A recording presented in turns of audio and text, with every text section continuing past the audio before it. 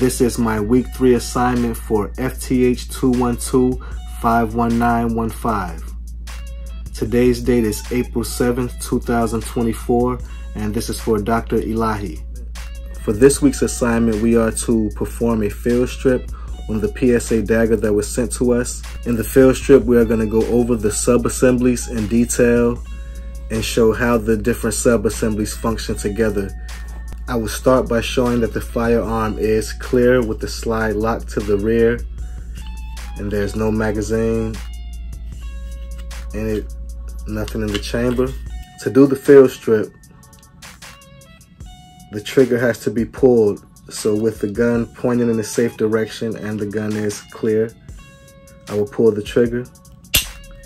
And then I will pull the slide to the rear about 1/4 of an inch. Pull the slide lock down and push the slide forward to remove it. With the slide removed from the frame, I'm going to remove the guide rod and recoil spring. Then I'm going to remove the barrel. And with the slide, the barrel, the guide rod, the frame, and magazine, this is a field strip. The firearm has been field stripped, and now I'm going to go over the sub-assemblies. We have the slide sub-assembly, which consists of the slide, the striker, the safety detent, and the back plate, of course, and the sights. You have the recoil spring sub-assembly, which consists of the recoil spring and the guide rod. You have the frame sub-assembly, which consists of the trigger housing, the trigger, the slide stop, the sear. Although the barrel is a single piece, it can be considered a sub-assembly in itself based on the amount of roles it plays in the cycle of operations. The magazine is also a sub-assembly, which consists of the magazine body, the floor plate, the magazine spring, and the follower.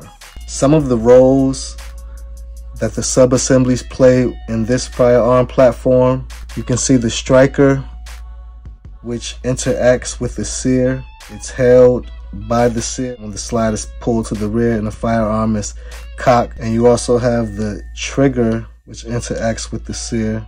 In the slide sub-assembly, you have the striker, which of course fires the round. You have the safety detent, which stops the striker from moving forward unless it is pressed. The safety is pressed by the bar on the trigger bar. The hump, I guess I'll call it. I know it has a name, but it's slipping my mind right at this moment. When it comes to the Glock platform or the Glock clones, areas that you would want to look for troubles or that could lead to issues or trouble would be the cruciform. You will want to check the cruciform. You want to check the rails to make sure they are smooth and, free of any burrs. The striker, you will want to check the safety detent. You'll want to check the firing pin protrusion. You'll want to check the barrel, the crown of the barrel. You'll want to look inside the barrel. When a customer brings a firearm into the shop, it's good to have a light, a bore light of some type, so you could shine a light into the barrel to get a good clear look. You'll want to check the barrel, check the rifling, check the cleanliness of the barrel and the overall condition of the barrel. You want to check the muzzle and the crown of the barrel. You also want to check the locking surfaces of the barrel as well as the locking surfaces on the slide, which are, it locks at the top, and you also have your locking lugs at the bottom of the barrel, which interact with the locking block on the frame, as you can see. So you want to you want to check your locking block as well. which interacts with the barrel. With the magazine, you'll want to inspect the feed lips. And in this, for this sake, you could use some dummy rounds.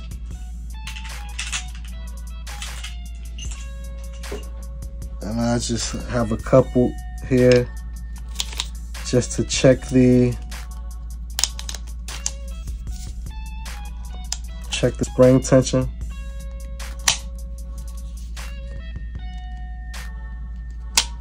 You can just see, just to give you a small check without using the snap caps to cycle the firearm.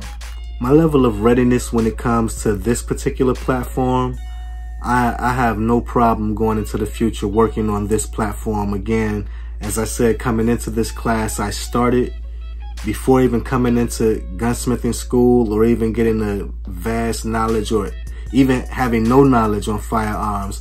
I started by building polymer 80 kits, and the first couple of ones I put together, they had no problems, and I was making videos. I was in a Reddit group that got to a point where people started asking me questions and I didn't even know what I was doing. So that's actually what inspired me to enroll in SDI.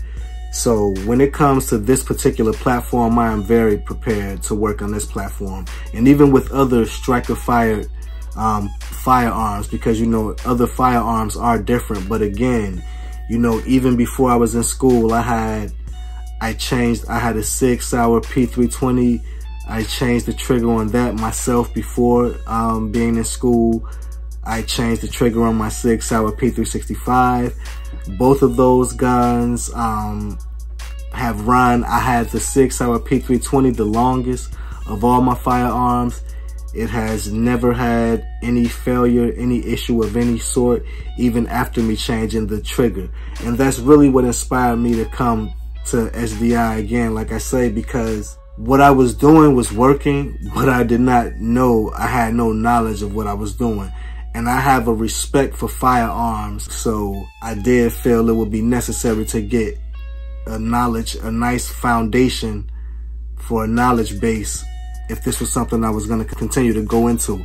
And coming to school really changed my life, actually. So for this week's assignment, we are also asked to do a headspace check. And to check the headspace with this platform, we're going to use the 9mm go, no-go gauges. It's very simple with the firearm already field stripped. So what I'm going to do is I'm going to first place the go gauge inside of the barrel, and then place the barrel inside the slide, and to see if it locks up with the go gauge. Then I'm going to repeat that with the no go gauge and see if the barrel is able to lock with the no go gauge. This is the go gauge. So what I'm going to do is take the barrel, you put the go gauge into the chamber. You just let it slide in lightly with your finger. You don't have to apply any pressure or anything like that. Then you put the barrel into the slide, and you just lightly press the barrel towards the breech face. Make sure the rim of the go gauge goes under the extractor to get a clear reading.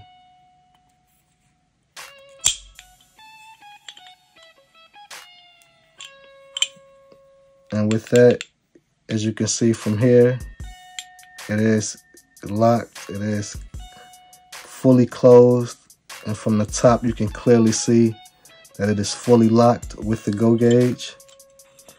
So I'm going to remove the barrel and remove the go gauge, and I'm going to take the no-go gauge, place it inside the barrel with a light push.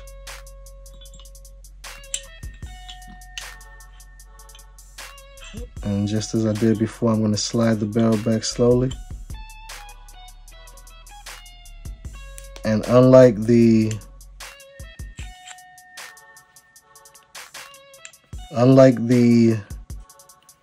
go gauge, there's not even enough room to get this to go under the extractor, and you don't want to apply pressure with the no-go gauge.